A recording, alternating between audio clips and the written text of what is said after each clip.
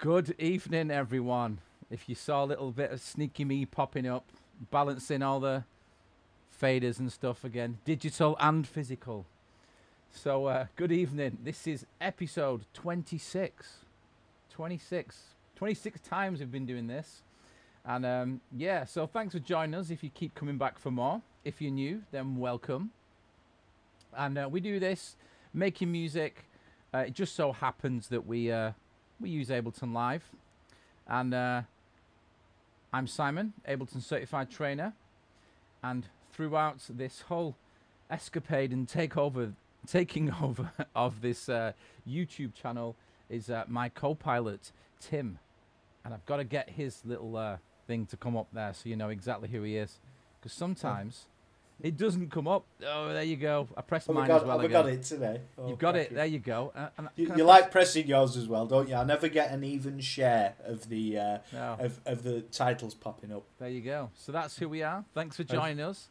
If you're watching on Facebook, do say hi in the comments because I'm simulcasting this, streaming it onto the Facebook page. It's my Facebook page. Just doing it as a bit of an experiment, you know. And like I said last time, just so people who I've known for years go, oh yeah, I saw you last night doing that thing. Yeah. Anyway, so thanks for joining us. So, Tim, how you doing, man? Long time no see-ish. We've been busy, haven't we, pal? It's been we've spoke infrequently over the last week or so, but it's usually much more frequently. How are you keeping? I'm all right. Yeah, it's definitely jumper weather in Manchester, and the shorts have gone away in the summer draw. And you have a summer draw. Oh yeah, man, you got a summer draw. That's quite efficient. That is that you're doing, or is that your missus is doing? I don't even need it. I didn't need to ask that question, did I? I didn't need to answer it. Yeah. Enough of this draw shenanigans. Who started this? Yeah, so it's definitely colder, and I always think, you know, this. I've been to 2 gigs as well.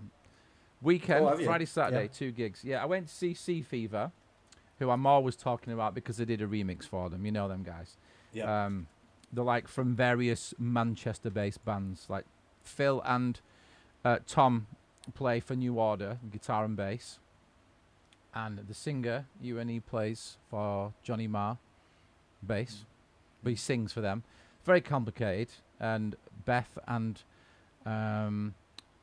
what's the other guy? I always forget his name. The drummer. Anyway, and they're all from like different bands and Manchester people and that. So I saw them, and then I saw Wet Leg on Saturday. Wet Leg? Yeah. Oh. And if you don't know who Wet Leg are, you know, I don't know. Well, I like the name. Yeah, I've not met many people who don't know who Wet Leg are. So they're basically 2 girls from the Isle of Wight, which and it's that's good enough to get signed to Domino Records, that isn't it? 2 girls from the Isle of Wight, and they got a band together, and they write really funny, catchy, punky, poppy songs, and they're really good. And they shall be taking 2022 by storm, no doubt. So I saw them at Night and Day in Manchester, and it was like a very interesting gig. Check them out. Why would you use the word interesting to describe the gig? Because of their very quick rise. I think the first song, Shays Long, had 2.4 million plays in a few months, and with only 1 song, people were like wanting to see them and things, you know, lots of industry insider shenanigans, I think. They've obviously done a marvellous job of that song. But they are good. They are good. They are cool and modern and fun. Lots of fun. Fun to be had by all. I'll have to check it Anyway, so that's what I did. That was just, you know, what were you up to? But yeah, also, I've been looking at Ableton Live and different plugins and things and getting people on the show. And tonight's guest is none other than one of our regular viewers who has now become an Ableton Certified Trainer. And that's James Tuck. So he'll be joining us about 8 o'clock UK time, depending on when you're watching this. If you're watching it on a replay, in about 25 minutes from now. So, yeah, James is great. I'm going to show you a little bit about what's on Simon's browser because it just enables me to remember, first of all, and to get the usual calamity out of the way. Yeah, just get it. It's coming. It's coming. It's coming. Here we go. Here we go. Here it is. What's on Simon's browser? Yeah, I mean, somebody did actually say to me when I did something in Liverpool, and somebody just shouted, "What's on Simon's browser?" So I thought, this is going. This is a real thing. So we've made enough of a calamity out of it that it's now become a theme. Yeah. A strong theme. A theme that's strong enough to be picked up by live audiences. Excellent. It is. I like it. So I need to look at this screen. So I remember that last time we were chatting away and people were like, we can just see your browser. So this is James, who'll be on later, and I'm just gonna show this now because I don't want to keep going backwards and forwards because it's just confusing. This is James. James Tuck, based in Essex, and as it says, he's an experienced educator, and we'll find out all about him. He's doing some really cool things, not only in his school, but he's just become an Ableton Certified Trainer, and just kind of making education in high schools like 50 times more fun than when any of us lot were there, probably, unless you're actually still there already. So do let us know, by the way, if you are already or still in school doing music and stuff, because James is doing a great job. So that's James. James is on later on. And then the next thing, which has been, depending on what you're into, this has been a bit of a topic. And this is the Extended Sounds by Mode Selector. Now, this is an Ableton pack that came out last week. And Mode Selector, German, I don't want to call them a band, like, you know, they're kind of producers, and they've done all kinds of stuff, like electronic, but also, you know, pretty, some of it's quite wacky, some of it's quite calm. If you know, sometimes it can be quite gritty and techno and glitchy. I'm sure you'd like it, Tim, if you've never heard them before. I've listened to them like over the years, done some great stuff. So they released this pack. Now, if you've never heard them before, or you've never really gone for any of the packs, you can get a free demo. Excuse me, and it's like just the certain parts of the pack you can play with. Now, if you're thinking, okay, what's good about this? Now, you can actually, if you go here, this is Monkey Town Records, who obviously they release on, and it tells you all about it. They're actually doing a live stream tomorrow evening, so that'll be Thursday the 28th. And if you go there, you can see right here, you can click there, and it starts tomorrow, 7 p.m. And I think that is European time. And there it is. You can just go there and have a look. I'm going to go through this so you can have a look at it because it's quite good. I'm going to show Tim some of the sounds. Cool. And before we do that, there's another plugin that I found. Now, this one is by Dawson, which is an amazing name. Dawson. And it's called Abyss, the actual one I'm going to show you. And I mentioned it when we were on the phone before, Tim. So, and what I thought was pretty good, it's called Abyss, right? Abyss. And it's a visual synth, which, as much as I'm thinking, you know, I was talking about plugins, and it doesn't have to look graphically great to sound great, but this is fun, and I like this one. And even on this sort of webpage, it talks about what celebrities say about Abyss. Now, obviously, they've got like, is it, you say Nietzsche and H.P. Lovecraft and Edgar Allan Poe, and they just basically say, we peer into the abyss, we grow sick and dizzy. Our first impulse is to shrink away from danger. Unaccountably, we remain. I think that's absolutely brilliant. I love magic, that. Innit? So they've actually used people in the H.P. Lovecraft. Quotes from Nietzsche. Yeah, these quotes. If you gaze long enough into an abyss, the abyss will gaze back to you. Oh, yeah, and that's a very, very famous phrase from Nietzsche's work. So this is that, but then when you go into the actual more product, and this is where you actually see it, you can get your 90-day free trial. And so I'm just going to show it you. Yeah, let's just show you. So that's that. That's what's on Simon's browser this week. But I thought if I just get it all done there, you can see and then you can what I'm on to about. Turn your browser off. Don't forget that. And then bit. I can turn my browser off. So let's just do it. Boom. So there we go. MHO says next the crowds will be singing Groove Appreciation at us all. Well, who said that? Who said that? MHO. Yeah, groove appreciation. That'd be fun, wouldn't it? Yeah, but and we'd like to take credit for it, but unfortunately we can't because it's all Ned's work. yeah, Ned the he theme did actually tune man. do that.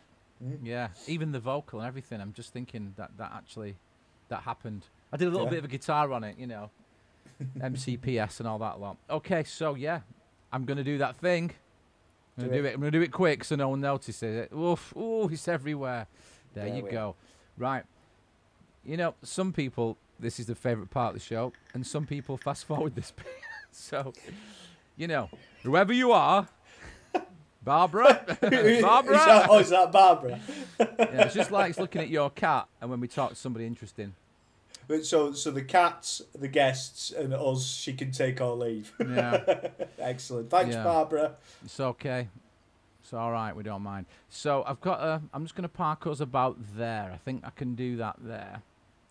And yeah, let me show you Abyss first, Tim. So this is Abyss. Double click. Boom. Now the thing I like about these newer plugins now, in fact, I'm going to shrink us even more, Tim, is that you can resize a lot of the new plugins. Now I think it's because they're mainly like VST3s or whatever. But this is wicked. You can just resize it like that. That's cool. You probably think that's nothing, but no, when you use get it these, out of the way, especially if you've got multiple stuff going on. Yeah, and then, you know, if your eyesight's on point like mine, you just think, I just need to see that clearly without doing the, you know, the I've got a Mac and I can zoom in, which is great. Anyway, let's do this. So I thought the quickest thing to do is just show you. There's loads of mad sounds. If I click, this one's called Blade Sneaker. See what they've done? Blade Sneak rather than Blade Run. Yeah. So this was under, I don't even know what it was under. So I'm going to go back to it before I get lost. So I found this one. I think, to be honest, for this, it's pretty standard. Like the others are really out there. But I thought if I start with something that you can kind of recognise, this then we kind can see of where it goes from there. You think, okay, it just sounds like a synthy thing. And then, but the thing is, like I said before, it's quite visual. So this here, it's kind of like live in the fact that you see down here at the bottom, a little question mark, tooltips. And if you do that, you can sort of see where you're hovering over. So these, Pearl, Regular, Hollow, and Bermuda, are actually, Pearl is like shimmer, similar to like the hybrid reverb shimmer. What's Bermuda? Show me what Bermuda You want to see what Bermuda does? All right. What's Good question, Tim. So Bermuda is phaser. I like phases. So you can see it's pulsing up and down there. That's the LFO that's flashing. So when you do it, you can see what it is. I just figured all this out today. I've not read the manual or anything. So that's moving there. And if you go over here, you can increase the amount of the LFO, or you can go up here, and it calls it a burger menu, which I really like. It says select from a selection of LFO curves. So click on this. Can you see the curves? It's all about the curve. I'm just going to move it over. Hang on one sec. Let me get rid of the zoom thing. Hide. There you go.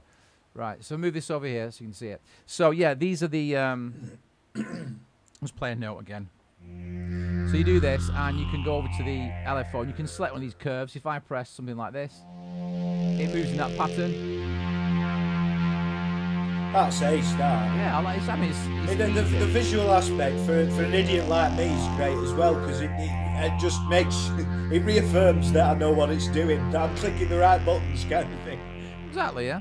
So you can do that to all these mad wacky sounds. Now, and Pearl, this is kind of like a shimmer, like a.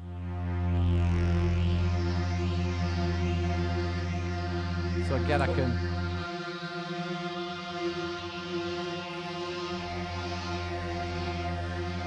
So it's quite easy to get a bit of movement, yeah? Yeah. And you're thinking, yeah, okay. What about this, though? If you remember, I showed you XO by XLN Audio, where you can sort of move around and select different, in XO's case, it's like different kicks and different snares, and you can drag one near it. But listen to this one, you get this. And it's like a sort of focus ball. I like that. That's cool. That's very cool, right? Can you see all these little grainy things going at the top here? Yeah. So this, you can drag and drop timbres from the edit panel. I don't know how. And you can get it to do crazy things. I don't even know what you do, but I'm just doing it. You get the idea though, yeah? Yeah. And then, so if I just go, so that was one, like a preset that I thought was easy to see where I'd got from. But if you go up to, you got drones, and what did I use? Oh, this one, yeah, Atari, which is Yo Atari. So I'm moving the mod wheel there, which controls cutoff. Yeah.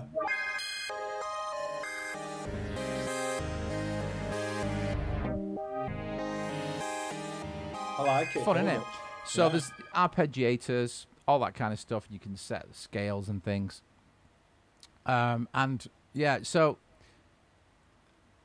pads. There you go. Just check one of these. I'm just going to press one key. I'm in straight away. You know what I mean? And I'll do that thing again. That's ace.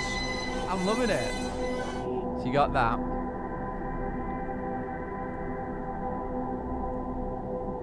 There's your. I like that squid. Yeah, like squids are good. I'll get it doing doing some. Get it to sync. There you go. It's squidding away. Even a bit of that. I think because I've got it. It's on the different edit mode. I think it works in a different way.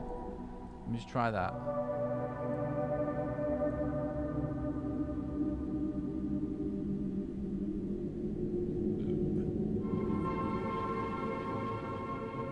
It's cool though, isn't it? You know what I mean? So, yeah. I've not had much chance to spend time on it, but yeah, 90-day free trial. Just get in and just. How much is it after that? Do you know, Si? Oh, it's about. It's not offensive, but it's about 120 quid or something like that. Right. 120 GDP, pounds. So I don't know what it'll be in euros or dollars, but it's fun though. I'm like. No, I like it. Yeah, I mean, a bit of that. You can see there. It's like the phaser's really cool actually. I think one of the main things I like about it helps that you're taking me through it, kind of thing. But, yeah. You can see, can't you? Though you can see what you're doing. Yeah. Whereas for me, sometimes I go into some of these VSTs, and it's like these plugins, and I'm just clicking, I'm moving buttons that I don't know what they do, but they look like they might be interesting. Yeah, and exactly. Whereas that shows you what it's doing completely. Yeah, exactly that. Watch this, one key. It just nuts. So fun though, aren't they? Yeah.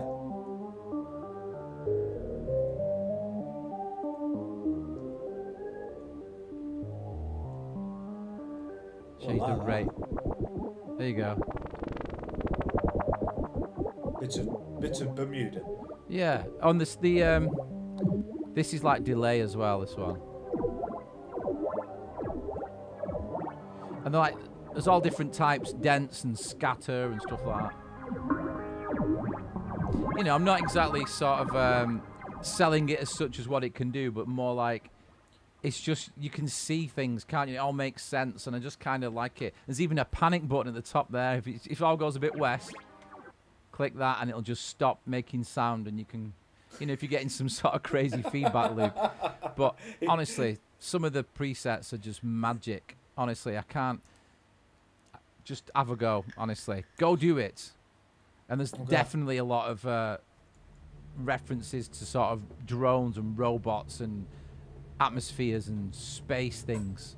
So, yeah, get involved. Fiddle. I'm going to have a fiddle. That was the modulation wheel on the keyboard, listen.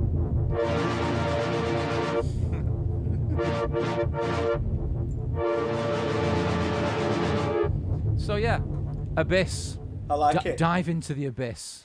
What was the quote again? If you look back at it long enough, it'll stare back at you. If you stare long enough into the abyss will stare back into you. Yeah. Well, it's been cheeky looking at me, so I think yeah, potential. So I'll do something with it. So I only sort of like found that last minute, but I thought, yeah, it's worth a mention. So that was something. But what I did do is I reckon I probably spent about 15 minutes with the. To be fair, I had opened this before. So this is all from the extended sounds by mode selector. So everything on the screen apart from the abyss. In fact, I'll delete the abyss so you know it's not that. Everything from here now. Just before we completely leave the abyss, sorry to interrupt you, Si. MHO said that would be great mapped to an XY pad. Which, yeah. Is it capable of that? Do you know? Because I know you've not played with it. Oh, hang on. If I just command Z, yeah, because it's VST, everything there, you see this on my screen. I can zoom in if you cannot see, but all of these things here can all be mapped because it's Ableton Live. And if I press configure, if I move any controller now, in fact, I mean, I'm just going to map one to a key there. Click that, boom, or whatever I've got. Oh, I've not set it up to do that, but anything can be mapped within here. You know, so can I do? No, I've not actually set this keyboard to it. But yeah, basically, anything that lights up blue there can be mapped, including anything that you can configure here. So let me just go out of that. So when you press configure, if you click one of these and move something, your controller will take over. I've not actually got anything set up to do that at the minute. But yeah, you can. So, yeah, anything that you want can be mapped. I mean, you've got the XY here. So, if you choose, if I just go there, just all the Ableton plugins like this, especially the VST3 ones, you can assign that to one of those. So, like phaser rate, bottom left, and, you know, LFO, 2 rate. So, when you move this, if you look at the screen on the right there now, around here, you can see it. When I move this controller, this XY, it can map to. So you can move them straight away doing that. And then, yeah, just honestly, you will have a lot of fun. I guarantee. If you're making any kind of music, I mean, you can make that, even though they're all sort of ambient and long and things, you can side chain them and make them fit into techno or drum and bass or anything. It's wicked. Honestly, just go, Joe, all I can do is just go, that's cool, go and check it out. But whilst I was in that zone, I tried it out, and then I thought, well, I'll quickly explore through the extended sounds pack, and I found this one straight away, and I thought, I just started playing the same kind of chords that I was doing, so I just did that, whatever that is. Yeah, a bit of an F minor vibe going on there, and I just played it, and it felt right, so I did that. I'll just play what And this sound, I like that. I knew you would. So that is a wavetable, and the key thing about these mode selector patches is that all the sounds are in Live 11, apart from their own samples. They've sampled their own drum machines and stuff like that. But everything in here is what's already on offer to you, but it's how they've done it. And I've clicked on a few things and thought, I don't even want to open it up. I don't want to know how they've done it, because it's basically things that I know how to do, but they've done it their way, and it's cool. So I'll show you one in a second. It'll make you laugh because it made me laugh.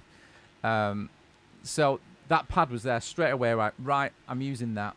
So I'll play it. But the good thing about most of these is they really, really made good use of Live 11 because of all the macro variations. Amazing. It's the best thing that I've seen so far, that someone's done a pack, like an artist pack, because they've gone in and done their thing, and they've even put automation on drums and things. So when you move through them, they've actually like made it more organic and not static. You'll see what I mean anyway. So this is just the first one, and I made my own variations so I wouldn't lose it, because I thought I like this sound, and I think it's like one of the first two, but I'll just show you what I mean. Move that. So if I move these, slightly different timbre.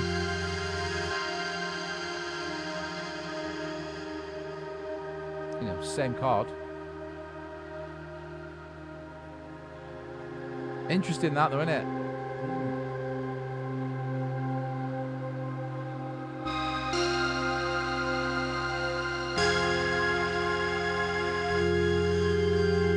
There you go. Oh, I like that one. Nice, isn't it? I like a bit of evil organ. Yeah. So, you know, you've got all the usual macros and some interesting ones.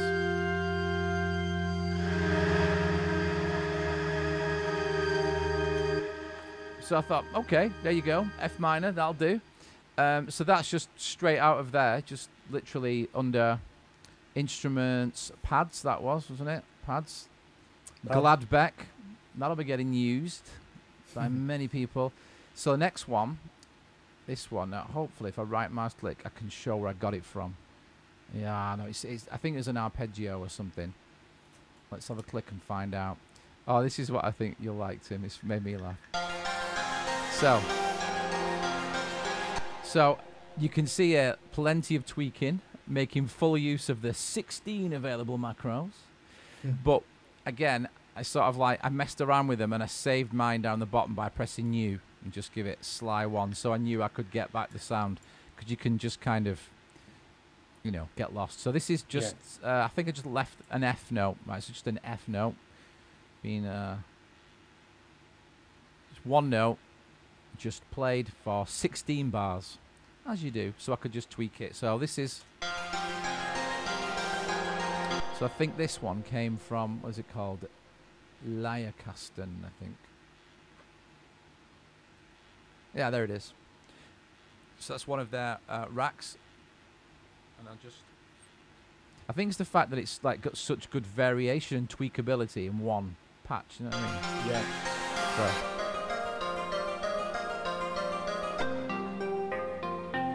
So same notes. Yeah, that's. So this is the main culprit. There's two different instruments really. If I move between 1 and 2, you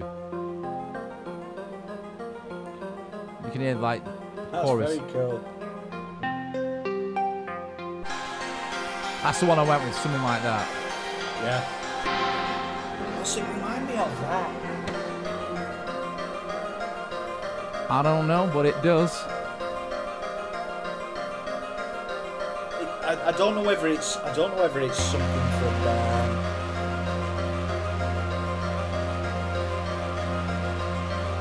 a Hans Zimmer performance, a live one. It's very cool. I like that. I'll show you what I came up with anyway. Oh, hang on, before I do, there's one thing, right? I'll just play through the sounds now instead of talking.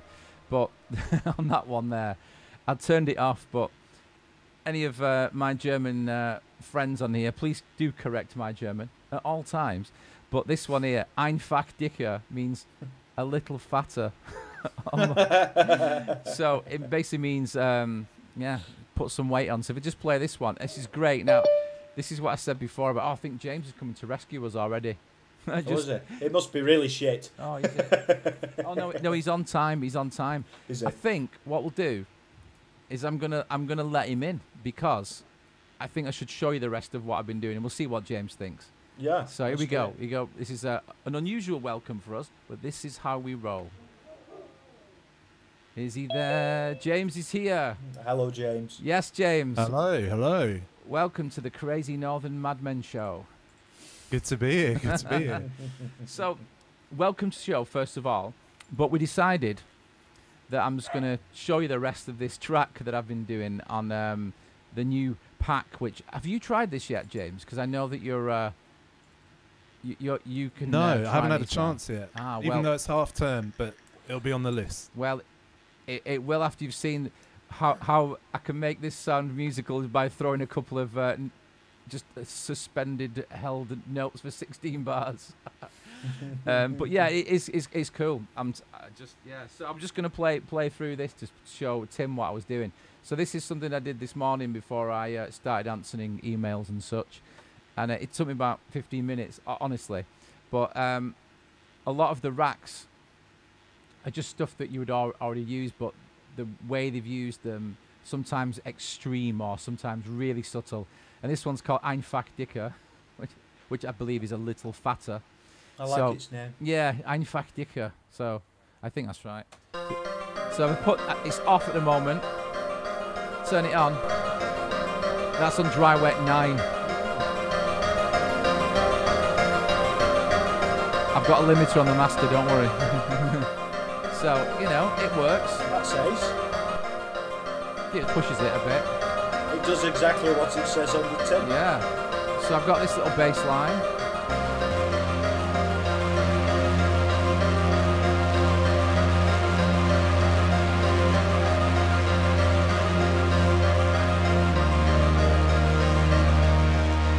This is interesting, Tim.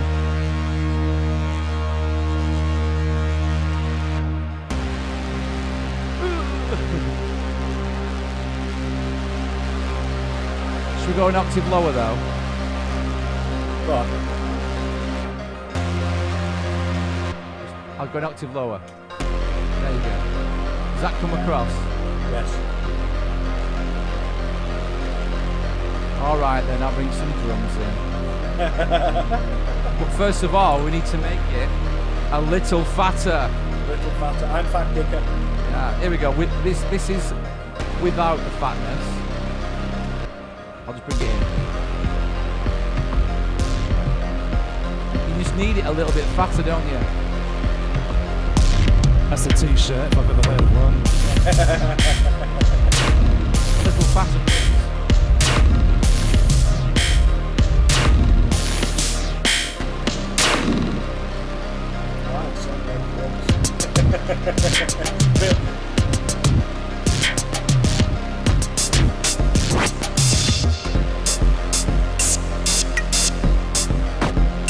So these, if I right mouse click, will it show? No. So these are. MHO was just put in the chat. Sold. Oh, okay, good man. Sweet's in. Yeah, honestly, no word of a lie. 15 minutes. Got all the kids sorted this morning, and then just went. Go on, then I'll have a quick go. And so once you get that, if I bring it in layers now, the only thing, yeah. So the drum parts are from their drum racks. And honestly, they are mega. If you look at this one, I think that I'll just solo this. This one here, this fascinated me, this, James. So you'll get this. You can see the, for the people who are watching on the stream, I've zoomed in all this so you can see. But if you watch the redux and the high pass frequency and the pitch, they've all been mapped differently. Oh, hang on. No, not now. They've all been mapped differently. So if I go into the clip, and these are from their kits. I just got this from Drum Racks. What's it called? BRD kit. You can see it's, I don't know where I got it from, but it's down here somewhere. Oh no, that's the rack, not the kit. Yeah, anyway, you can experiment with that. But if I press play on this, you can, if you look here, look at like, the redux is going crazy, like every so often. If I go into the clip and then go, for those of you thinking, mine doesn't look like that, I'm using the 11.1 beta. So if I go into envelopes here, you can choose this view now if you want to kind of have it vertical or horizontal. You can change it in view at the top. There. View panels vertically, horizontally, arrange automatically. So I've just got mine on vertical for now. Gives me more space.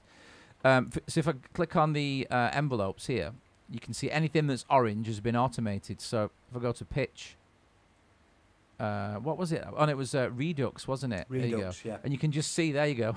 We're off.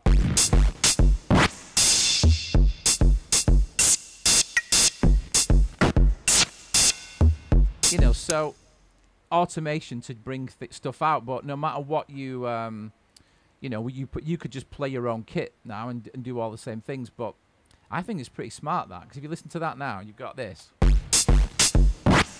Choose a different kit, different sound.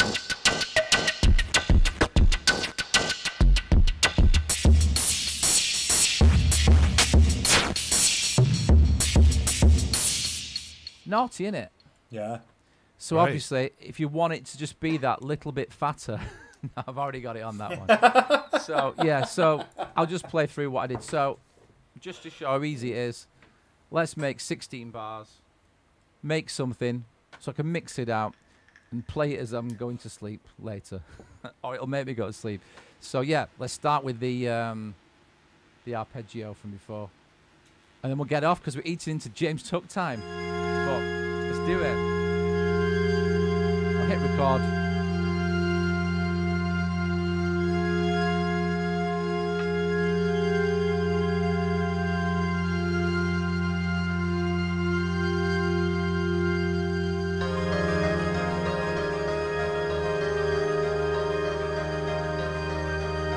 You get the idea. It reminds me of the Interstellar theme. That's what it is. Yeah. Still haven't seen it. Which is great.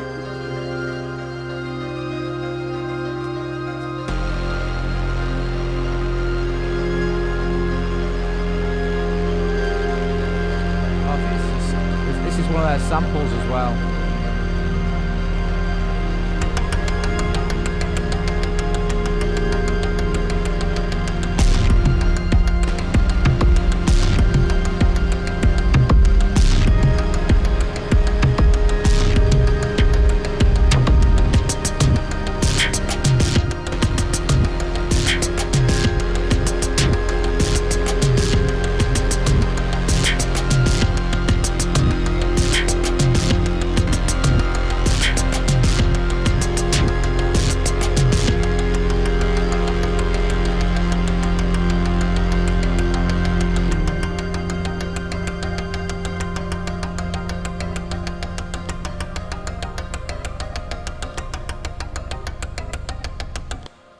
Download the demo.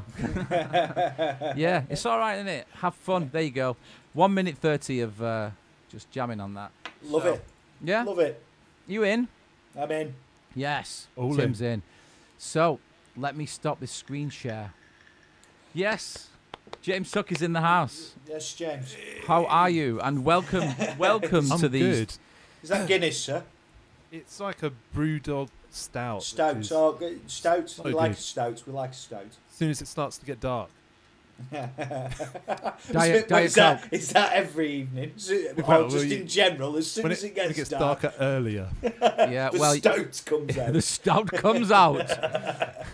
When the moon comes out, the stout comes out. That's but it's also quite fitting, isn't it, that it's this weekend the clocks will go back an hour to just remove more daylight from your evening. Yes. But you know, it's a gateway More to stout, Christmas. So James, you are now one of.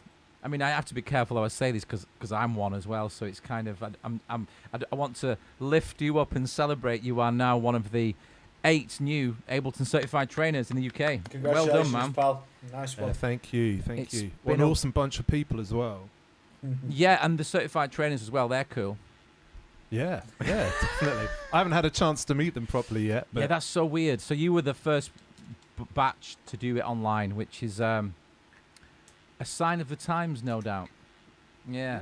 But well done, man. I mean, obviously I know what it's like, so well done. And welcome to our crazy show, which celebrates the fact that you're now one of the Certified Trainers. But the thing is, you're not just a Certified Trainer. Well, obviously, no, the others are as well. They've got whole lives going on and stuff. But particularly for you, what's impressive, I think, more than people realise, is that you are a full-time music teacher, head of department in a high school, which deserves an accolade within itself. And Tim might tell you stories about when he was doing music at school and his music teacher. But we'll see. We'll have to save. We'll see how this unfolds. But you know, for those people who are looking for a bit of drama, don't watch EastEnders. Watch this because it's gonna get dark quickly. Someone's gonna get off and found in a pub or something. Yeah. So, Now, James, just to start us off, for me, what are kind of the what's the criteria and what's the process that you have to go through to become an Ableton Certified Trainer? it's secret, Tim. Secret. Is it like I'd have is it to like kill the you. Masons? Is it something like that? Yeah, a bit like that. Yeah. I don't know what you're talking about. What's this Masons? What? Perry Mason? The Freemasons? No, not which Perry Mason? Mason, who did that song? Classical Gas, what's he called? Not him either. The Freemasons. Who's the guy that did Classical Gas? Do you know? He's called Mason, isn't he? I don't know. Or is it? Don't know. Finn's friend Mason from primary school. You've left me and James behind here. No, but there was like an advert on Facebook, like on social media feeds and stuff like that. So just from there, just applied, and then as Simon says, the rest of it is shrouded in absolute mystery and the threat of death, telling other people. No, I mean just in not to put anyone on the spot or anything, but it is kind of, you have to go through a process and you have to already be doing things already. And as I explained, James is teaching high school students, and Ableton are offering free Ableton Live intro for high school students. And he was a school using Ableton Live for a big part of your curriculum, which is what you're going to talk to us about, which is... Yeah, I mean, like, for me, it was that insane thing about how we obviously met in the first place of, like, compared to, like, other, music software, it's more difficult to be in touch with the people that actually make that software. And with Ableton, it was just one of these cool things we were running, and still do, one of the BTEC courses. And it's a kind of a standard that you should have contact with industry. So I tweeted and emailed a whole bunch of different people, expecting to hear nothing back from anybody. And it was actually far from it. I heard back from quite a lot. So I think, particularly because music education has been very much like pushed aside with the current government that we have. Yep. And so, not want to go political, but so with Ableton, it was just one of those things where they said, we'd love to get in contact, be able to have a chat, and that's how I met Simon, and come and visit the school. And then from there, like, it just really kind of blew up. I guess it was a crazy kind of year and a half. Definitely. I mean, the one thing that, like, Tim can probably add to this about music teaching in high schools and what it was like, but the amount of people that have said, because like James has done this thing that any of you that did GCSEs in the UK, James basically made this guide that the exam boards, the people who give all the qualifications out, have said this is cool, and it's basically how to get your GCSE qualification using Ableton Live and Push or Launchpad or whatever, and how to perform in it. So straight away, young people that have been brought in to high school never played a traditional instrument, but you put drums in front of them or something where they can find their way around, and all the music comes out of them. And we're moving towards a time where these people won't be missed because they've not had the opportunity to play guitar, piano, drum kit, or whatever. Cause that's ace, that, James. Because I mean, my music class, if I remember it, there was a few people that had obviously chosen it just because they thought it was going to be a DOS. But there was there was some there that would probably, if they had something like that, and if they could earn their GCSE via something like a Push, would have absolutely loved it. But because they didn't have the instrument behind them, it was much more difficult for them the way that it's laid out, or it was when I did it. For us, it all came out through COVID because we wanted to still be able to do singing with our classes. For me, like, singing is one of the most important things that I can do in a class. Cool. For access, and like, every musician wants to, if you want to be able to explain a musical idea to someone, being able to sing it to someone straight away who can then play it, it's the best way forward. And it builds a huge amount of self-confidence and so on and so on. But yes. To have enabled that, the rules were that you could only have 15 people singing at once while it was, COVID was really kicking off through schools and stuff. When we first started to come back anyway. And was that a restriction purely on the singing, James, so that you could have more than 15 people in the same space but not more than 15 singing? Exactly. And the space had to be a certain size. There's a weird kind of thing about saying you had to know the amount of volume of air coming through, and I was like, seriously? People are like, how are you going to work that out? It's just like, we'll just open a door and open a window. It doesn't matter how you work it out, James, because the bureaucrats have decided that that's a good idea. Let me measure it. And like, so as part of that, because our class sizes were 24, we needed to make sure that 12 kids could sing with a teacher while the other 12 kids were doing something else. And as part of that, that was we used melodics with those other 12, where it teaches them how to be able to play a keyboard or like pad-based drumming, and you can do MIDI drum kits, you know, electric drum kits with it as well. But so the cool thing is that also I had the like, kind of foresight to say that we're going to go into lockdown again. We need something to do for the online lessons that allows kids to work at their own pace, because you know what it's like in a music class. You might have some kid who's been having private lessons for like 8 years or something like that, and somebody who might every now and then listen to a piece of music if they're forced to at gunpoint. So it was it's like kind of eureka moment of there were kids in the class that were becoming inspired about doing pad-based drumming, and I thought they're really good at it too. Like there was one kid, and it was just like amazing seeing how he engaged with it straight away. And so I thought, well, what can he do if he then turns around to me one evening and says, you know, for the open evening, says, I want to be able to do GCSE music. And quite often we'd tend to, with students like that, push them towards either like keyboard playing or like singing or something like that. But so I thought, well, there's room in the specifications to be able to allow this to happen, so let's go for it. And that's what, you know, this cool thing's been about, really. And yeah, really excited about it. Yeah, really hoping that some people take advantage of it. Sounds and brilliant, they shall.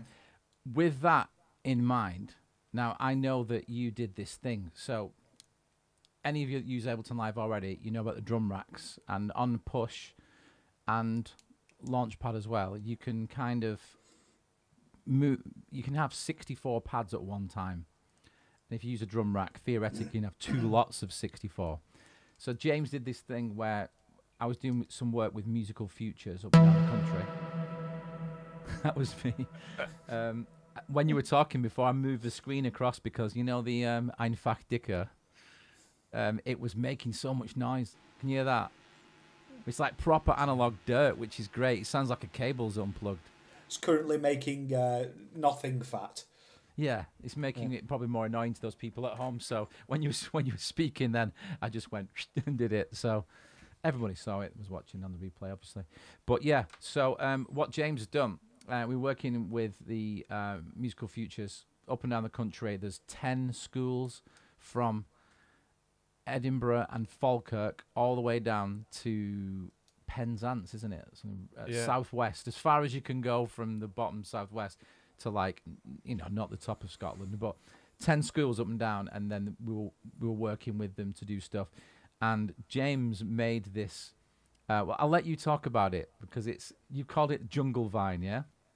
Yeah. So tell me about it. This all came about from when I was on a training with Musical Futures, like you said, and yourself and Max Wheeler did a session getting a load of people around Push. And one of the common things that I tend to hear in schools is that you maybe only have like 1 or 2, 3 units. Mm-hmm. How do you then do that with a class?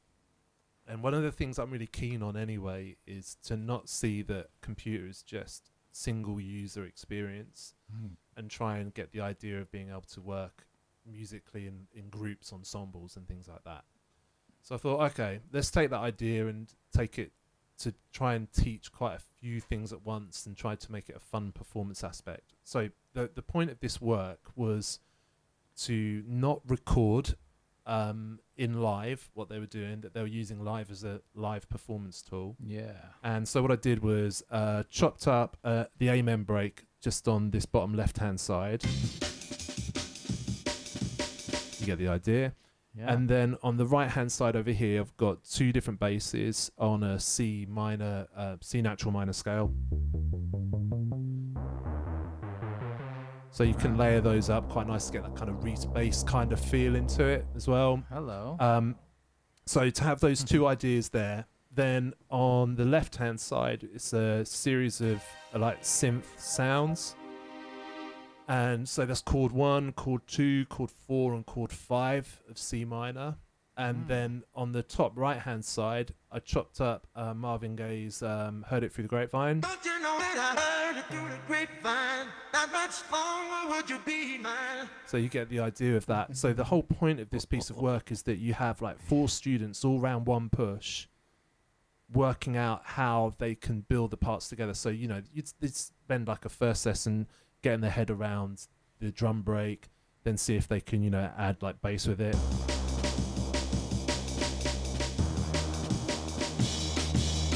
You get the idea. And then working out what chords will then fit with that, and then being able to put the vocal part on top, which is probably the most difficult one of knowing how the rhythmic elements of each pad works. Yeah, you'd have to learn like what each button's going to do by spending time with it first, kind of thing. Exactly. And then, you know, one of the things that we then try and encourage is like, once we've got that, there's also across the macros, I mean, you can probably see it better on live here.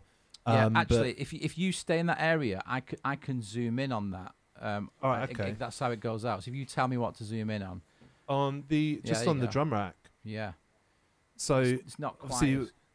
So we've got a cutoff set up for that, which goes across everything globally.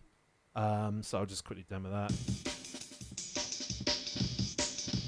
That's all there.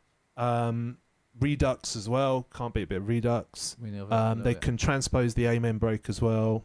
Bit of auto panning just to kind of chop it up between the 2 headphones. And then they can look at the volume controls as well for all the different 4 parts of the piece of music. Oh, there you go. So that's like a little mini mixer then there, isn't it? And there's like different keys on the keyboard that are all set up as well to be able to... so if you press C, it adds like a chorus effect. Probably won't work now. Of course it won't. 1 sec. Oh, you mean you've mapped those to effects using the keyboard? Yeah, so they can turn them on and off, and like there's a delay they can turn on. If they press F, for example, they can disable the filter. So if they want to be able to change the position of the filter and then activate it to then turn it back up, it's trying to cover everything. And even like there's like in the piece of work, there's things for teachers that are shortcuts. So quite often students love to like jam the volume all the way up to start distorting it. So they can just walk around, and I think it's either L for limit that just brings it all back down again. Awesome. So they had literally everything there at a button press away. Because like most of the time for any staff, it's because it wasn't, the whole point of this was not to be just for me and my school. It was obviously part of Musical Futures. So as well as creating this, I was like, oh, not everyone's going to have a push. Not everyone's going to have a launch pad. So I've also designed a version of this that works across MIDI keyboards. And so that all had to be remapped as well. So the C minor scale is actually over the notes of C minor rather than it working chromatically like it would do in the drum rack. Yeah, I get that, Yeah, so it's a really cool thing to do. It's mega that. I mean, I know that you've got video footage in your department, but we probably couldn't play it on here. And I didn't even ask you, but I've seen this happen with like 4 of your like class playing around it and looking, going, "This sounds good, this," you know, that kind of shit. It's me, and I'm actually sounding cool. But so could I ask, because one of our obvious friends of the show and frequent special guest, Ned Rush,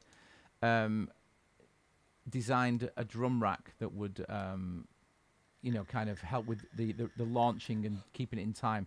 Did you use similar ways of doing the amen break to do that? So, or can it go out of time? Or, you know, just I'm interested in how you set it up to launch the within the drum rack. I mean, I just set it up in simpler, to be honest, and just like chopped up beat by beat. And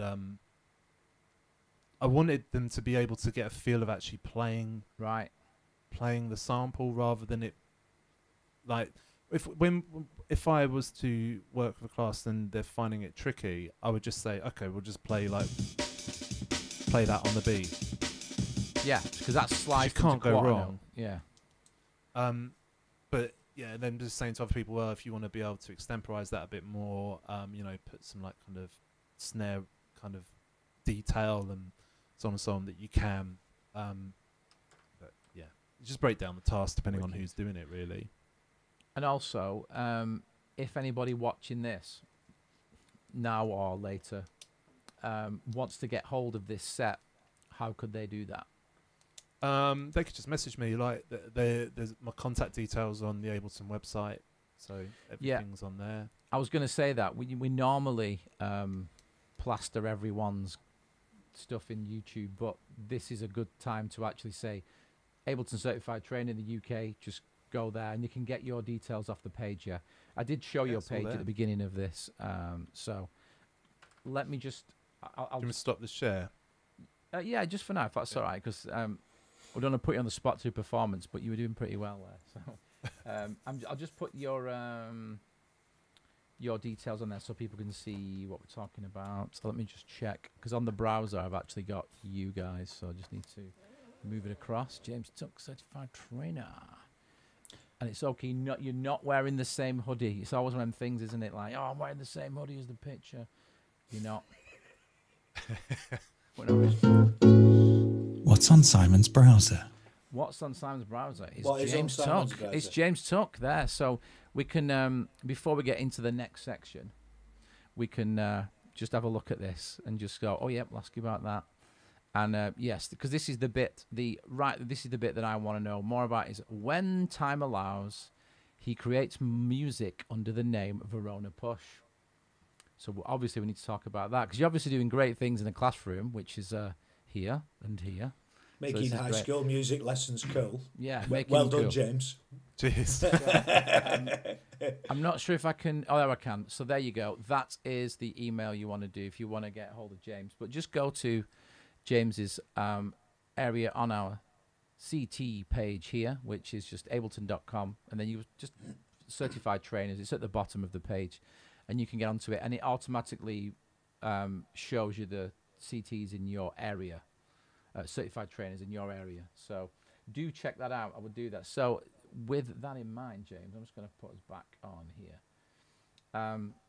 Let's talk a little bit about this Verona Push doings. What's this Verona Push? Where's the name come from? All right, okay. Because that's interesting. Because I'm guessing there's an interesting story. And aside from all this, we could see on your profile, you came back being how do you say it? Chorister? Yeah. Chorister. So you were in the choir as a youngster, which I think Tim might be able to. I was in the choir as well, James. I was in the Lawton St Luke's Church choir. Choir boys. Choir boys. Choir boys. The choir boys are here. I tried my hardest to leave, and my mother told me that I could finally have the pet snake that I'd always wanted if I went back and joined choir. So I did, but being a young man, she managed to palm me off with Tomb Raider 2 instead of the snake, because I could go and get that the same day. She's a crafty woman, Mrs. Good Ashwood. choice. So there you go, choir boys. All right. And then, this guitar, bass, you both got into guitar and the more rockier side of music. So, but we've got something to play after that you suggested, James, that is definitely not rock music. So we'll talk about that. I chose that on purpose. Yeah, of course. So what I'm moving towards, just to tell you, I'm going to play the video of you performing in lockdown. It can't be real. So that's what I was kind of building up to with that there. So you can explain from there onwards about sort of after the choir bit, what happened next. Right. So like up to you playing this track. What do I play in this track? No, you can just get us up to the point where you did in the lockdown stuff. This video I'm going to play. Right, yeah. So you asked first off where Verona Push come from. Yes, question number one. Right, so I'd finished like playing in a band with my mates at that particular point. Like everyone was having families and stuff like that, so it just wasn't happening. So I felt like taking a bit of a different turn with what we was doing. So it's like beforehand, it was like industrial kind of metal kind of stuff that we were doing, which I still love. But it was I wanted to do something different, and I was listening to a lot of Square Pusher at the time. Oh yeah, man. I love it. Yeah, and good. It was, and I thought, let's put the word push in there somewhere. And I was trying to work out what else to put with it. And I happened to be on a school trip as a teacher in Verona, and I was like, right. there we go, Verona Push, that kind of works. And I obviously couldn't find anyone else that's using the name, so just went with that really. And it was just like trying to go down a different vibe, and like you say, like the lockdown thing. So for me, like, because I've got 2 young kids now, and trying to find time to be able to make music and perform music is really tricky. Oh yeah. And I thought, well, the kind of situation we were in allowed me to kind of explore the idea of being able to perform online.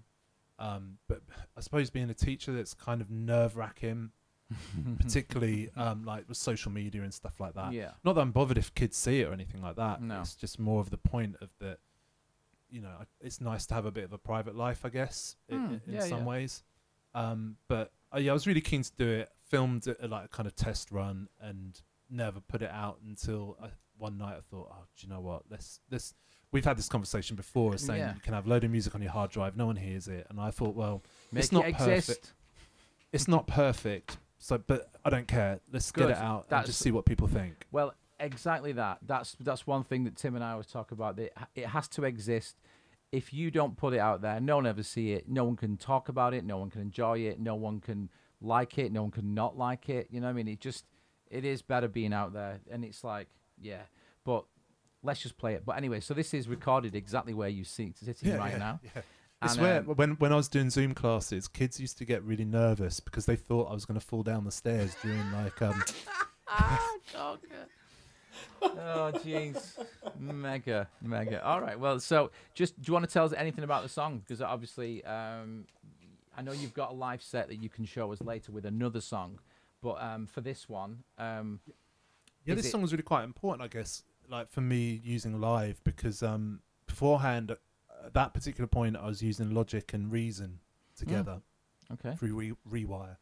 And I then thought more about using Ableton Live. I'd used it slightly before, but not properly. And then I really got... So sorry. Sorry, my time's up. I'm going to turn the keyboard off. Sorry, please continue, James. So I got into the thing of like being able to be a solo performer and trying to get around that idea, and then live was the perfect way of doing it. So like the version of It Can't Be Real that's on SoundCloud was the time where we'd been recording it, and then I spun it into live to kind of get used to it and making myself have to do stuff with the software. So yeah, this track obviously samples like the Enya Fuji's. Is that I was going to say that? So is it a sample or is it you recreating it? No, that's the actual sample, but it keeps getting repitched to fit with the song. I wrote the song first, actually. Yeah. But I kept, you know, I don't know if you like this, but like you're working on a track and you think, oh, this would work really well with it. And so I thought, you know, I'd throw it in and not care. You know, just, yeah. If the Fugees weren't bothered about ripping off Enya, I won't worry either. No. No. Well, Tim and I could tell you stories about putting samples from very high-profile artists, and no one even knows. No one knows. So yeah, I mean, but maybe because not enough people listen, and if the eventuality happens where you get done for it, it means lots of people listen to it. Which is not a bad position to be in, is it? So I say do it. Well, I don't know whether I should say it, but I mean, I say do it.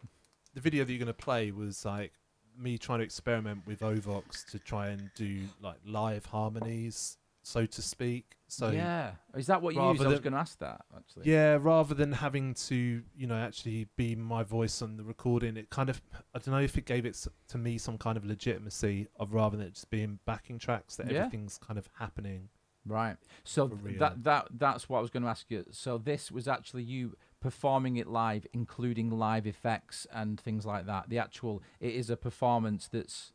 It's kind of like it's not been edited at all. Like it was just through live and using Ebo Suite to do all the camera edits. There's only like 2 cameras, but it was just to try and kind of get an idea of what I mean. Like it's not like I can do this space anyway. But well, creativity though, mate, because that's what we're trying to do. Like in this space or in anything, it's just that's what you got to do. So wicked. Let's just get it played and have a listen to it. So this is James Tuck, and this is something you recorded right where you are now. Last year during the lockdown. That's it, man. Let's have it. So this is I Can't Be Real.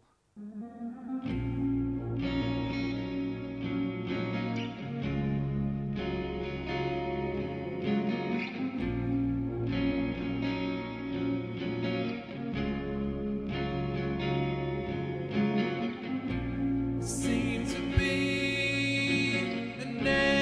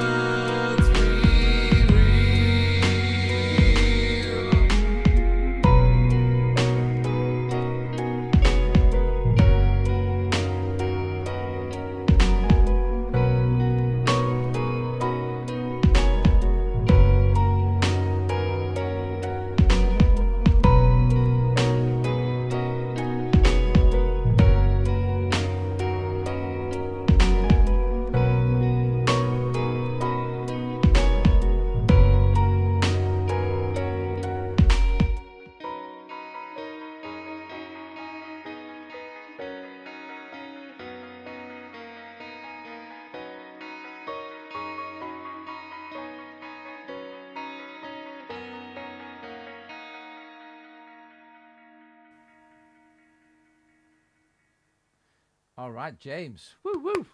Liking Loved it, Mr. Tuck. It's great. Good. So yeah, I was you. just saying then, puddle of mud that I've just remembered. I was so I said it's got a bit of a Stained vibe. They were kind of Yeah. like late 90s, yeah, sort of vibe. Do you know what I mean? Stained. Do you remember them? Yeah, and outside and Yeah, tracks like that. yeah. And they were like sort of you could hear all the chords, but it was still heavy, you know, like it and melodic. And I thought it was great. And Puddle of Mud. That was the one I was thinking of. There's only a couple. As long as it wasn't the version. Did you hear his thing of Oh, how yeah, he butchered yeah. about a girl? It's like Nah. literally one of the funniest things you'll ever see. Oh, wait, was it about a girl? Was it? Yeah, they he did a Nirvana cover. It was yes, horrific. yes. It was it was painful to watch as well, wasn't it? Yeah, No, like- you have to watch. You have to watch it. Oh. Might He have to put it on a bit later. It's that he funny. looked like he was hurting himself. It was really Wow. awful to watch. Not just because it sounded shit, but because he looked like he was about to burst his vocal cords. It was terrible. Yeah. Well, okay. Yeah, but I just meant the vibe. You know, when people say, like, "Oh, what does it sound like?" That's no slight on you, James. Yeah. But we weren't referencing that performance. Yeah. Anyway, so there you I go. ma- But I was MH Show says lovely and perfect. By Yeah. the way. good comments. And just before that, one thing that we just did see when we were playing that is Kelburn Black. So Kelburn, you might have to give us a little bit more info on this because I'll interpret what you put and see what you think if this is right. So it says, can you set up the push with that layout and colours without anything other than push? So first of all, the layout itself was the 64 pad layout of the drum racks, yeah. And that's your drum rack on live. So whatever you have on those pads, that was all made entirely of a drum rack, wasn't it, James? And you can drag, if you know live well, you can drag pretty much any instrument audio effects racks onto each one of those pads, which is amazing, and that's why people use it for this kind of thing. But color-wise, you can color them all in the software, and it shows up that color. I'm not sure if you mean, can you do it with another device, like a launch pad or something like that? Or whether you mean, well, I don't know. You'll have to answer that one. So I think that may give you the layout is the layout is a 64 pad view. So if you do like on push, if you do the normal drum selector, you have 16 pads and then 32 sequencer and then 16 bar selection in there. So yeah, maybe add some more to that, Kelburn, if you want to get, you know, there's 2 certified trainers here. If we don't know, we'll have to speak to the men in white coats or women in white coats. So yeah. Anyway, oh, there we go. Can you color clips and instruments pads? Oh, good evening, Milton. How are you? Hey, Via legend. push online. Yeah, right. Yeah. To change the color of a pad on push, you just hold shift down and tap the pad, and then the colors all go around the edge.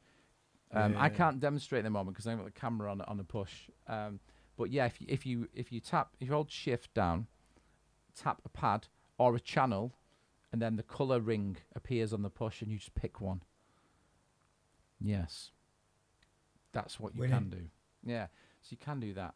So it's about this time of the evening where there's only one real thing you can do, really. Sorry, I'm on my own, aren't I? Just we need to appreciate the groove, and boy, has James given us something to appreciate. So we'll be back shortly. Really.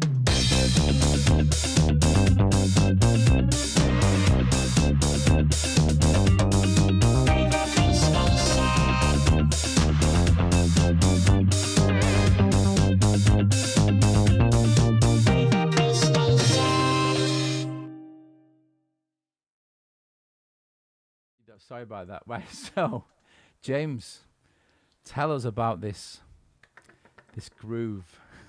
This groove. Let me just get on what I've got because I'm having to play it from YouTube, this one, because this ain't on Spotify. No. And tell us the story. So when listening to music back in the 90s, you know, tapes all the way, and the 90s, like for me, like I know like I'm biased, but it was a wicked time for music. And I remember hearing this tape of a Dreamscape gig and DJ SS, Of course. and like the intro to his set, and I was just like, man, I've heard nothing like this before, and it blew my fair enough. mind. And it's one of those things of like all of us, we had like 2 or 3 computers in the music department at school at the time that ran Cubase, and it's going straight into the drum editor, getting the drumstick icon and just programming like drum and bass beats wicked. all day every day. And That's for me, amazing. like this kind of track just changed my mind about music, basically, because I was like, as you said earlier, I was like going through choral stuff, going into rock stuff in a big way, and then you hear this and it's like, yeah. All right then. So, I mean, I think you mentioned that you said about drum programming, and this is something that, well, it explains a lot why, you're a good certified trainer and understanding the process, because to program beats like this using Cubase and MIDI, because it never sounded like it, did it? It Because sounded nothing like it at all, but Yeah. like we would be like raving. Do you know what I mean? Mega. Oh, that's really good. So I'm going to play this, and I'll have to play it from YouTube, but it'll come through here. So let me just hit this. And how much? About a minute and a half? How, just until we get the vibe, yeah? Yeah, it's so good. All right, here we go. VIP. Sounds of the DJ SS in a place to be. All right. Right, sounds of the DJ SS. Sending out a big request to all the Dreamscape crew. SS. People just do nothing. DJ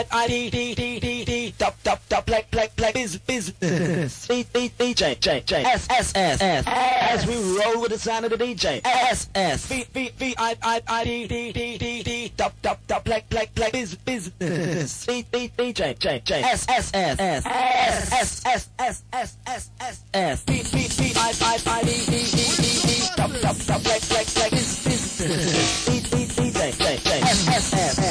as we roll with the sound of the DJ SS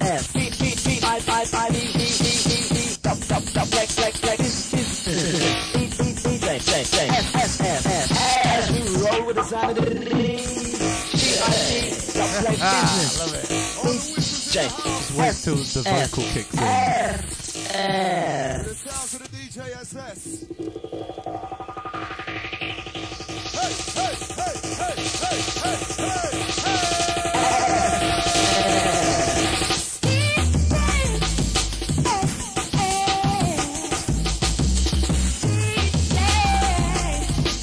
as we roll with the sound of the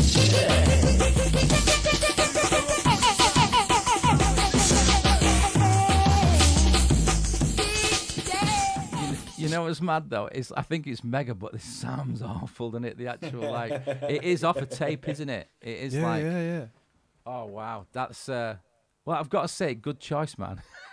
Because I just thought I was- like something that's got a bit of a story, and yeah. so you were all like sort of wigging out at high school when that was. I'd obviously left high school by that time, but it was just like not much longer, and it was just like I was like 15, 16 years old hearing that, and like, oh it was wow. just insane. And wasn't it like 97 that Ronnie Size represent it won the Mercury. like Yeah. it was such a cool period of time of hearing that music and Yeah. it being fresh, Yeah. Oh, it was fresh indeed. Yeah, it was. And yeah, because I think I was at college or something, or by that time, sort of that was. No, I might have even been a bit further past that, but yeah. 97. And this is where I I'd have been wish 10. I mean, this is where I wish now, like where you've got who sampled and stuff like that, because the cool thing about that music was, and the same like way that I fell in love with hip hop, was because the stories behind the samples. Yeah. And just working your way back, and Yeah. it's quite cool, like especially working in classrooms where you might hear kids talking about a certain track, and you know exactly what samples are in there, and you throw on the original and it throws them. And Yeah, yeah. they had no idea, and they kind of feel like their music's been murked as well. Yeah, slipping in that. Exactly that. I can't help doing it though, but it kind of like. It's funny you should talk about that using samples. It's something we could talk all day about. But the recently, I only discovered, like pretty recently. Do you know Labi Sifri? Do you know he did? Oh yeah. It Must Be Love and something inside so strong. And all that, and the Eminem. That's it. Yeah. So the Eminem one, and he's like, that song is just like it's got this breakdown. It's and the whole of My Name is just lifted from that one break. But it's not just like a little bit; it's the whole thing, isn't it? And even the riff and everything. It's just like, wow. But yeah, I miss. MHO says I miss bowlers. Indeed, man, indeed.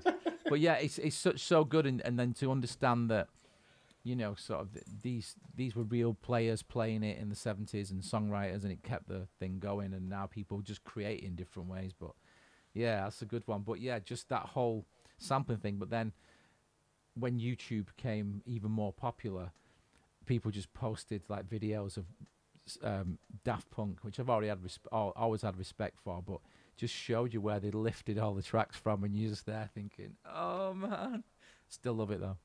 But yeah, it was just like, wow, that is some clever sampling.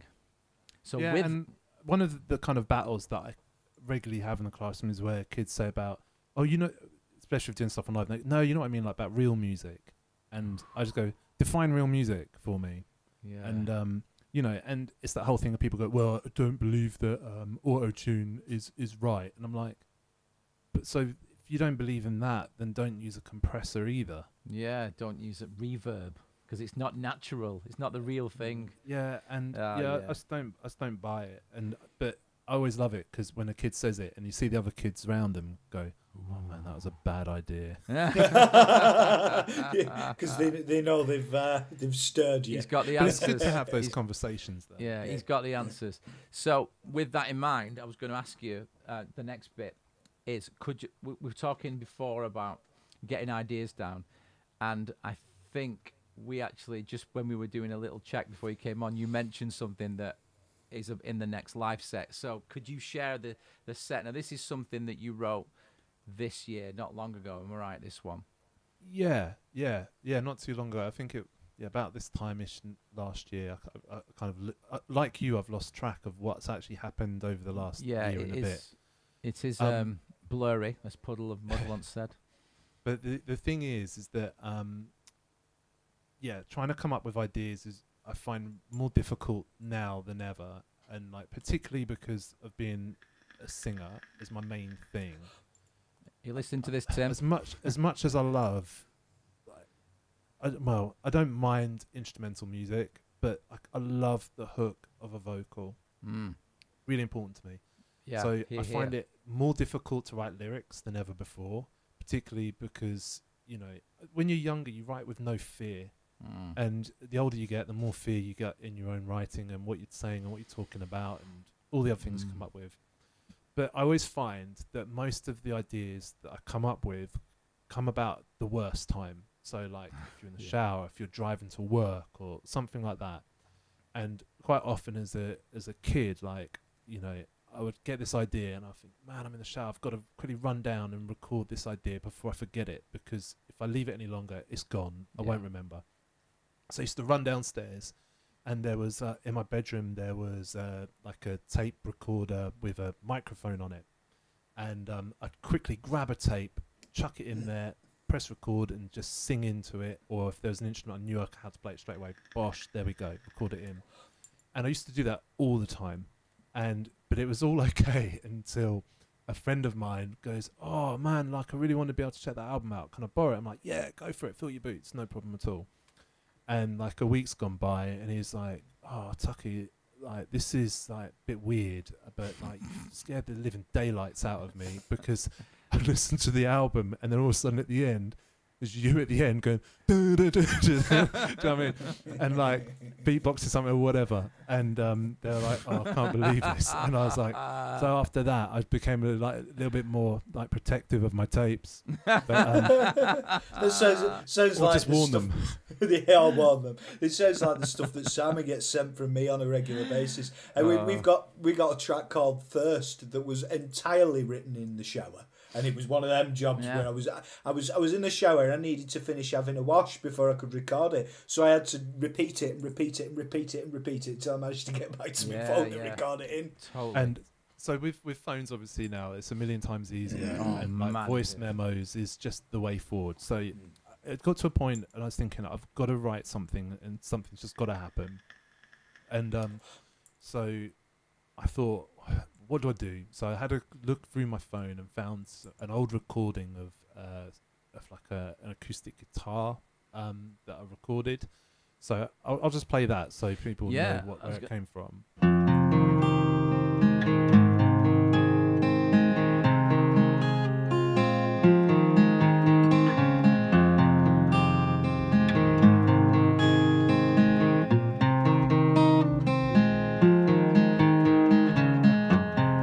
And all right. Yeah. Is that from a phone? That just recorded? Yeah, from a phone. Have you got something on there now though? Have you pimped it a little bit? That's literally. I've not pimped it at all. I just cut it. That's all I did. Whoa! Isn't that insane? It's a good guitar then, yeah. No. Oh, it's just a spawny recording. I'd use that. I'd use that as it is. I mean, so then it came to the point of thinking, how am I going to record it in, and working with the riff. And when I turned 40 last year, obviously I'd already had my midlife crisis in my 30s when I learned how to skydive. So there wasn't much more for me to do, and so I thought, let's buy a 7-string. Like, let's do it. Let's detune a bit, have a bit of fun, and so I decided to try this riff out on the 7-string, but I had to whack a capo on it. So this is like the song. I'll just stop at points to like talk about various things that we did.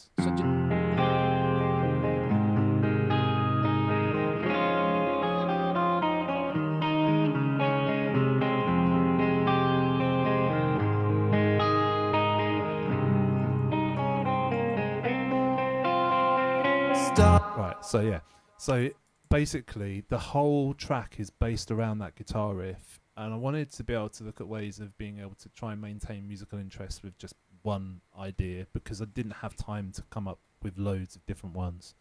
So one of the things I did with like the vocal, the lyrics, like, because I was struggling to write lyrics, are kind of all based around what was happening through lockdown.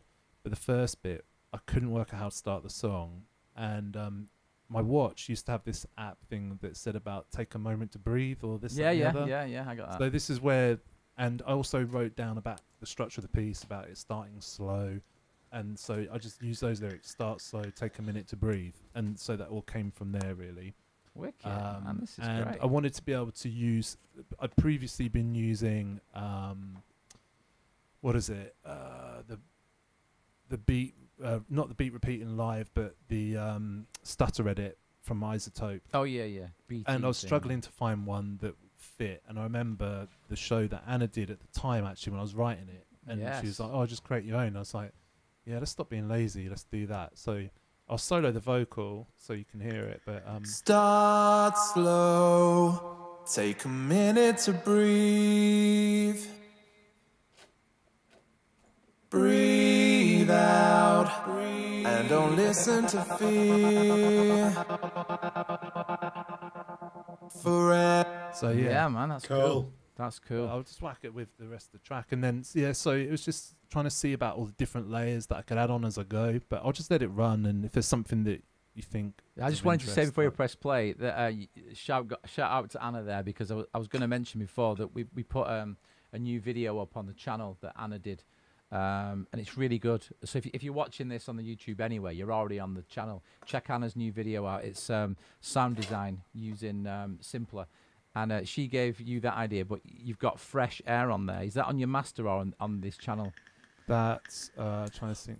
Crikey, is that on? Yeah, it's just On on the right vocal there, yeah. bus. Anna told me about that. It was a free plugin, wasn't it? Yeah, for Slate, it's Slate. awesome. Yeah, exactly. So good tip that you can. I'll ask you about that in a sec. But yeah, just play it anyway, and we'll talk about I'll just go from here. Wicked. Forever me and never you.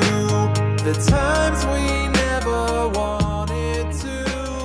Silencing the soundtrack in my ears. And yet we find some heroes, future martyrs. Pour another glass for starters. On and on and on and on and on. Cheers to me and let's say cheers to you. Pause, repeat the night, the whole day through. I'll tell you what you want to tell me. You can't judge me by my actions. Dreams take guilty, fake reaction.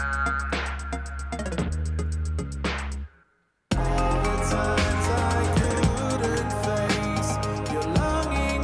So, like, yeah, this bit here was just all about trying to layer synths and stuff like that. Yeah, But, I really like that rhythm that came in. That bum, dit, dit, dit, yeah, so that dit. bouncy synth is really influenced by MF Doom. He does like his tracks is like Vaudeville Villain. Oh yeah, and yeah, yeah. Victor MF. Vaughan, Vaudeville Villain, the Yeah. album, and yeah, there's a track near the end of that album where it does that kind of effect. And I was like, yeah, let's steal that idea. Good. And but yeah, so then after that it was just really about trying to layer synths on top of the sounds and really take it in a different way. And one of the things when I was looking back at the track is like looking about what I called things as well. And What- so go like on. I've got one here called it- like Lynch synth, which reminds me a bit of like David Lynch Oh yeah. kind of sounding and stuff like that. I'll solo it because it's just so there's not much there, but it just Ads. Yeah.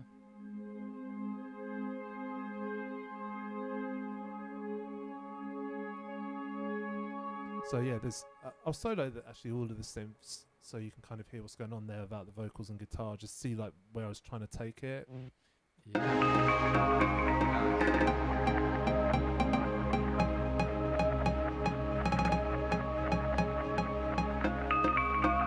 That's cool.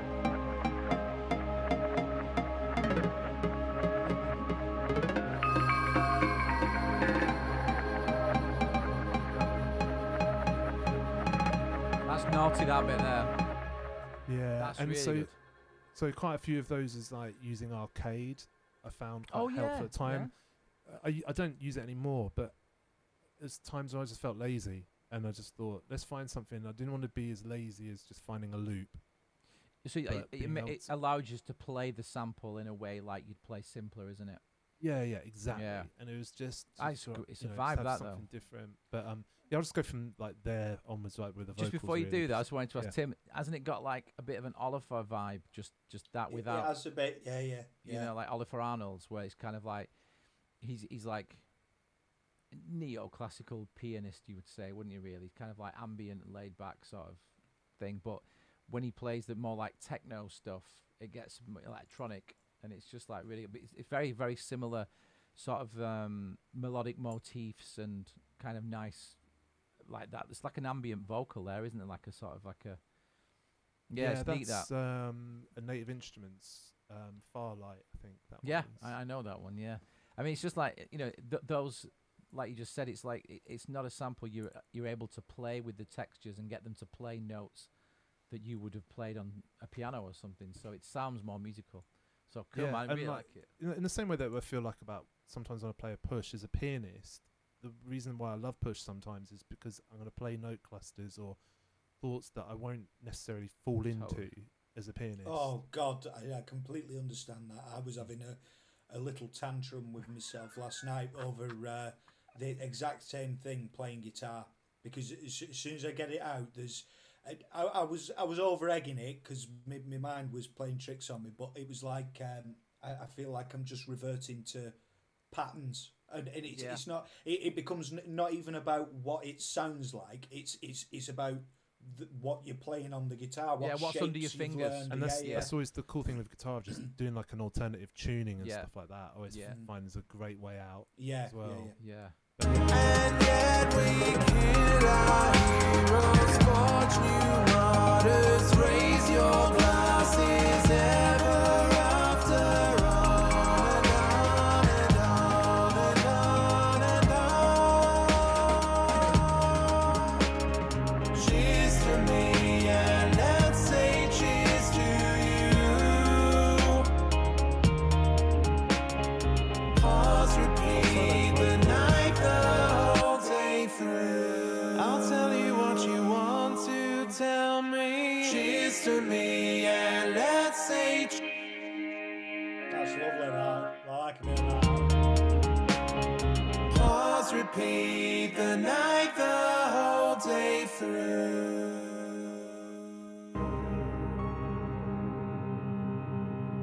So yeah, yeah, man, that's cool. It's That's great, really mate. Some good. proper vibes in that.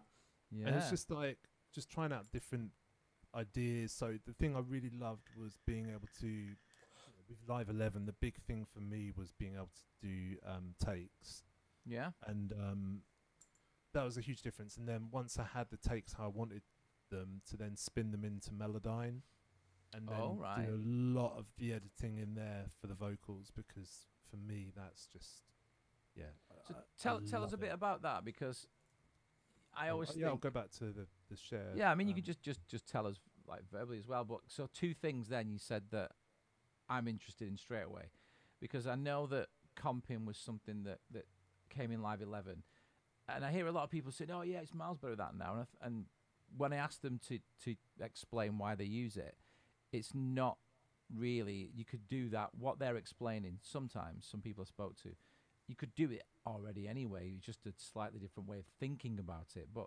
how do you use the comping in a way that you couldn't do that before? What does it free you up to just keep letting it go, or how does it work? Yeah, just like I would set up a loop region and just Go. let it run and run and run and run and run. And if there were bits where I'd had a particular problem pitching it or just not getting the right, because obviously when you're producing yourself, you're having to then go back and listen to it, and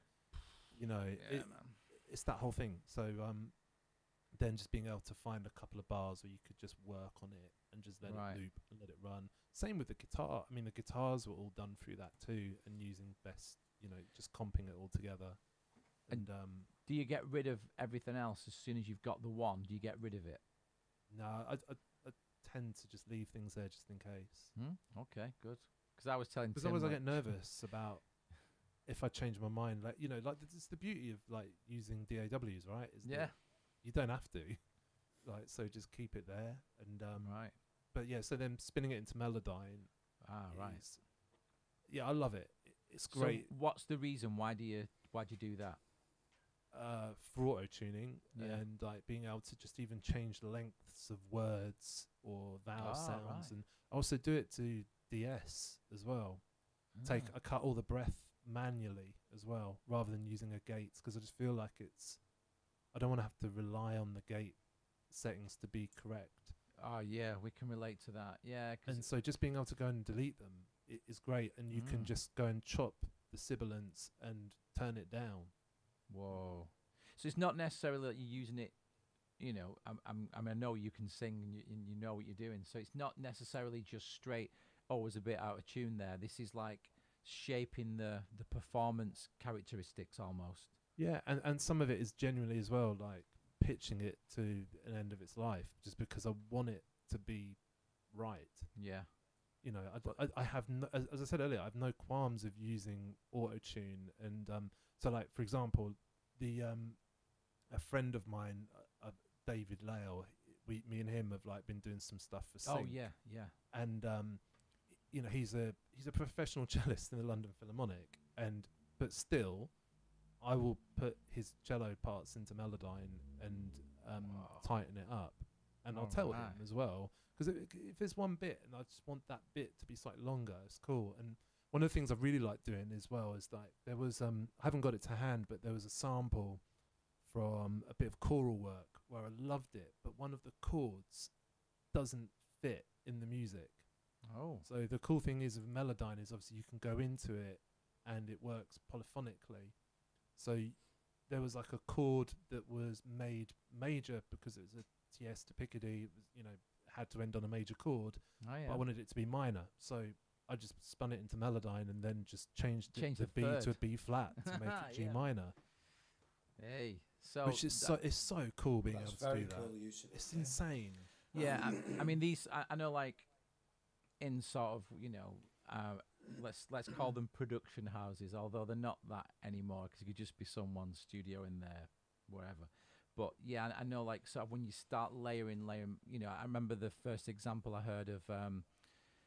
What's the one called in Pro Tools where it is it beat align and it just aligns Oh, everything? Vocaline. Vocaline, yeah. So I know that Girls Aloud, actually, it was Girls Aloud at the time, and they were like, they go in and sang all the parts, and they weren't always necessarily all together, which kind of makes sense when you've got 4 or 5 and whatever. But I knew it was who recorded the vocals, and they basically got them all in, and obviously they were never perfectly on time, but they just put this plug in, did it, and it just literally lined all the vocals, so when they sing, it's perfect. And I mean, like, perfect beyond human performance, but it just kind of sounds like this big wall of voices and multi-tracking it and layering it, and it's easier to mix and stuff like that. So yeah, but yeah, just whatever sounds right for that song, isn't it? You know, if you want to be raw and stuff, then go all punk out and stuff as well, which Yeah, and it's using the tools for what it is that you want it to do always, and you know, not feeling like that you have to as well. no, You know. I think it's really good. Did we got through all the song then, didn't we? But if we need to watch that again, or if we want to listen to it again, where can we check it out? Because I'm definitely gonna have another listen. So Yeah, SoundCloud. that's on your sound. It's the top one on Yeah, your yeah. SoundCloud, isn't it? Yeah. That probably 1 or 2, but yeah.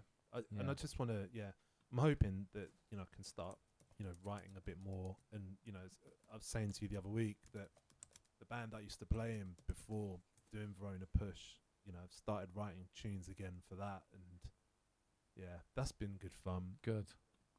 Definitely. Just one quick thing as well. Our mutual friend Martin, Mr. Emo from Down Under, says good morning. He's probably had his breakfast now and gone, but yeah, big shout out to Martin there. We were just talking about some of the things that you've been up to with James as well earlier. You'll have to rewind it. But yes, I was just going to ask Tim actually just before we move on to the next and final part of the show. But Tim, do you feel better?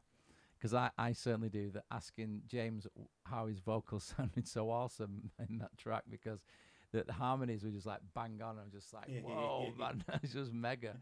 And because, like, Tim's obviously more vocals for what we're doing, but, I do sing on my demos to get the idea across. You sing on the tracks as well. Yeah, backing vocals and that. It's in there if you comb it back. But it is obviously that, and it was something you said then, James, about as you get older, it's harder to. What did you actually say now? You said it was getting harder to. Well, you have more fear, I guess. Fear, in yeah, that was writing. it. Like, I didn't care as a 19, 20-year-old what I was particularly writing, and I think, yeah, there's not so much risk involved. Yeah, as there is as like a 41-year-old head of music. Do you know what I mean? Well, I mean, I say this to Tim, that when Sleaford mods kind of were quite popular, I thought, well, that's quite inspiring, because they're older than me, and I believe in the music they're doing, and they've definitely got something to say, and I just think it's great, and the fact there's 2 of them and they just get on stage and do it, and I'm quite happy to pay money and go watch them, because I think they're great, and I've bought their album on vinyl and stuff. I just think like it's cool, but it was quite inspiring to me to think, yeah, they don't care, but they're obviously, I don't know if fear is the right word, but they're still conscious and aware that they're very lucky in the sense that people have got it, but they did it the right way around. They started from really small and just gathered some serious momentum. So yeah, I think it's inspiring as well that that it can be done, and that's what and yeah, but that track is wicked, and it's really good, and you've been quite you've used the surroundings to inspire you, literally. Like just you know. So it's really good, man. Really good. Thank you. Good. And which kind of brings us to about songs. This is, of course, the time of Songversations, which I think we're going to have to make a jingle from. So maybe I think we should have a collaboration ourselves, get Ned in there, and we need a Songversations jingle. I think that's the one next. Okay. You know, that's the next one. So we won't go on too much longer because I have a prior engagement soon. So we're just going to do, because it's been great, James. We've got so much we could dig into there. Like, could ask you out with them plugins and stuff. So I think this was the first of many appearances, and this is obviously the welcome as a CT, because theoretically you could just have your own show on here whenever you want. It's your channel. I mean, that's the thing. It's handing over the keys now. It's kind of like, hey, it's your house too. Just tidy up after you. You know, you know. We'll come and trash it, mate. Don't drink. Yeah, don't drink too much of that there. Don't have that stout, lad. So yeah, it's your CT channel too. So yeah, if you want to just get on here and start doing live streams like this, don't do it. You know, just so let's just shuffle these cards. Oh, here's one, and I think we can all have an answer to this because it does. It's interesting. How important is it that you and your significant other like the same music? That's not important James. at all. Me and my missus have completely opposite taste in music. She's like into garage. Oh yeah, loves that vibe. What do you call it? Two-step. Yeah.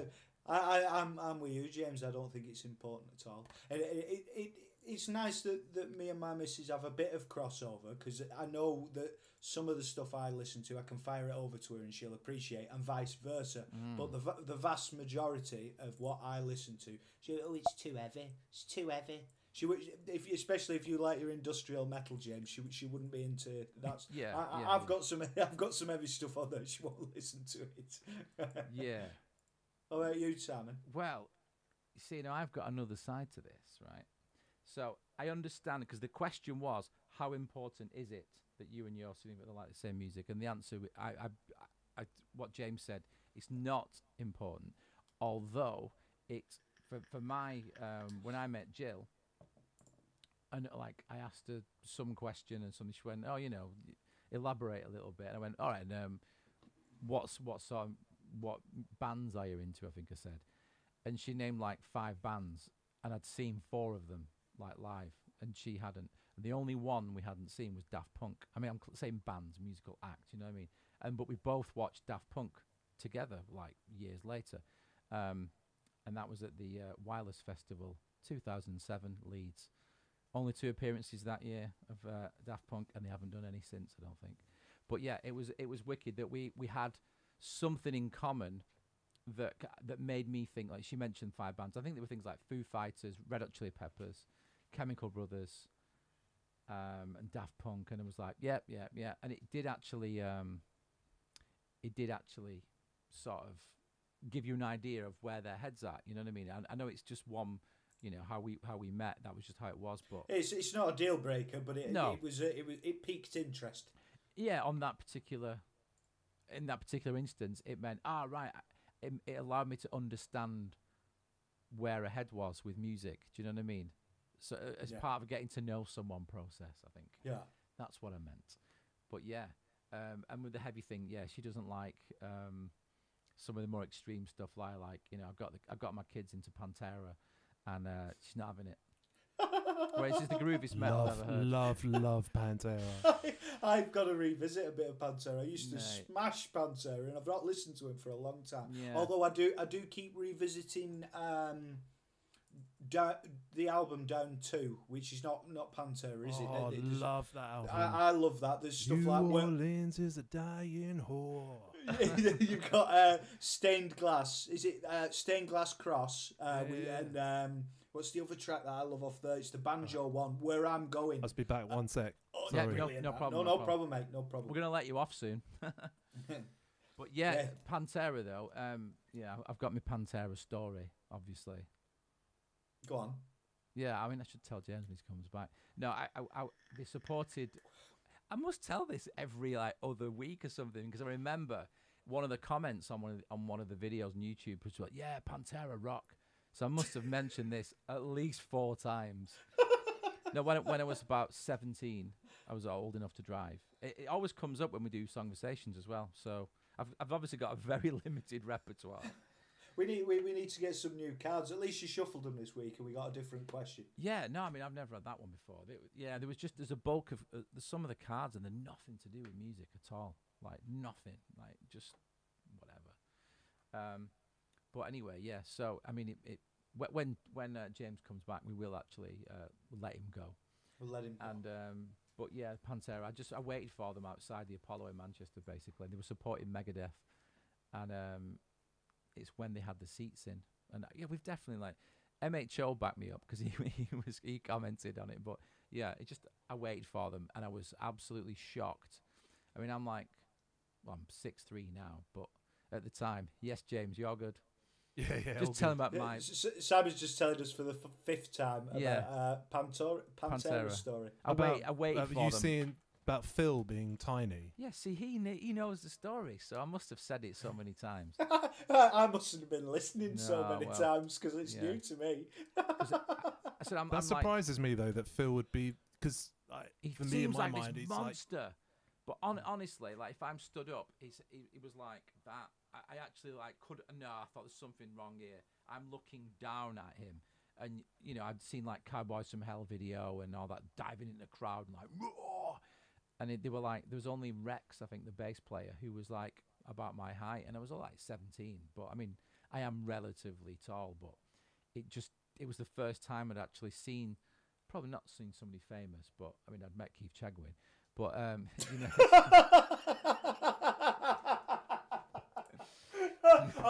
I'm not saying it was the first time I'd met someone famous, because I've met Keith Chegwin. and Matt Bianco. I mean, I went and Cheggers Plays Pop when I was a kid. But Did you tell Phil the story about Keith then?